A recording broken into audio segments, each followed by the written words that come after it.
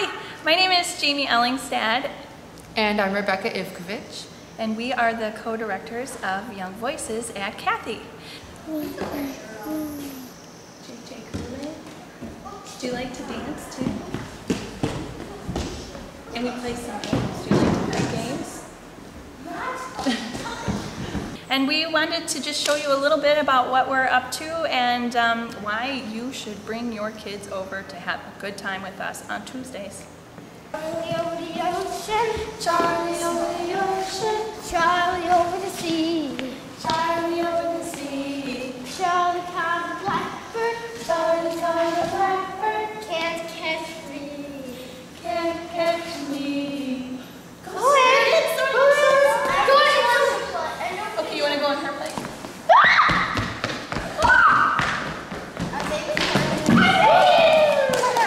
Charlie Over the Ocean is how we start our chorus at the beginning of our rehearsal. This gets everybody involved, everybody settled and ready to go, and it's a fun way to get everybody engaged. JJ Kool-Aid, JJ Kool-Aid, JJ Kofiza, Kofiza Langa,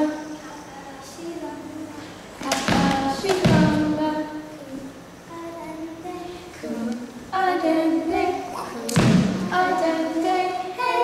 We have two groups, and right now they're split from kindergarten to second grade, and then third grade through eighth grade.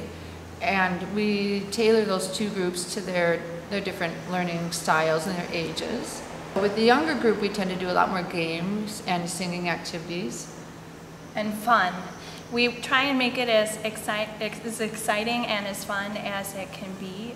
We change things up so the children don't get bored, which is age appropriate. A lot of movement activities for the younger kids.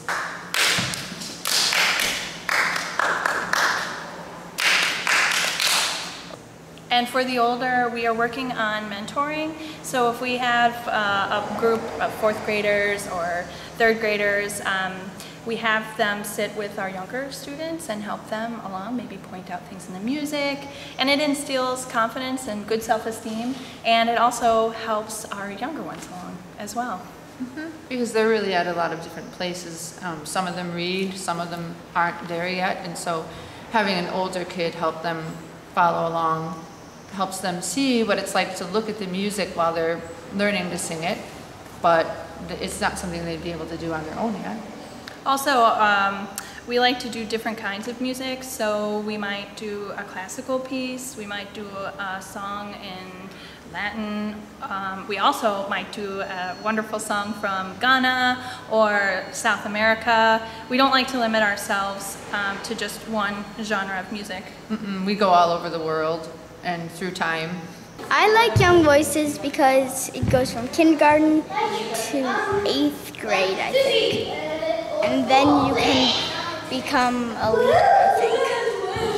Or like a helper leader. I have a lot of people approach me about their younger children and say, he or she loves singing so much, and I think I'd like to put her in voice lessons, or he really wants to take lessons to sing better. And as much as I would love to just spend private time one-on-one helping a kid enjoy singing, I always tell them that it's really a much better idea to get them involved in a choir, whether it's a church choir or a community choir, put them in the community musical. And so Young Voices is a great opportunity for those kids who want to learn to be better singers, but they're really too young for private lessons. Rain, rain, rain, rain, laughing go together. As much as we want to focus on fun and games and just having a good time, behind all of that is strong musical skills and vocal technique. We really stress from the very beginning how important it is that they warm up their bodies, so that their voices are warmed up, that they have good posture. Breath, we work breath all the time with fun bubble games and breathing games, using our whole body to get the singing mechanism up and ready to go. And we never push our children to sing loudly. We know children's voices are very soft and delicate at this stage in their life, and that's something we're very aware of also. And as they get older, then we work on a little more complex technique, pitch and intonation and blending as a choir. A little bit of sight reading too, thrown in there for fun. If you like to sing, come get more experience with Young Voices. That'll help in doing musical theater. It'll help doing theater because we talk about the meaning of our songs and portraying what that song is about. And I find that children who love to sing like to do it all the time, any place, anywhere. So if they're in 5 things at school, they want to be in 4 other things outside of school. So I think there's a real opportunity to bridge between school and community.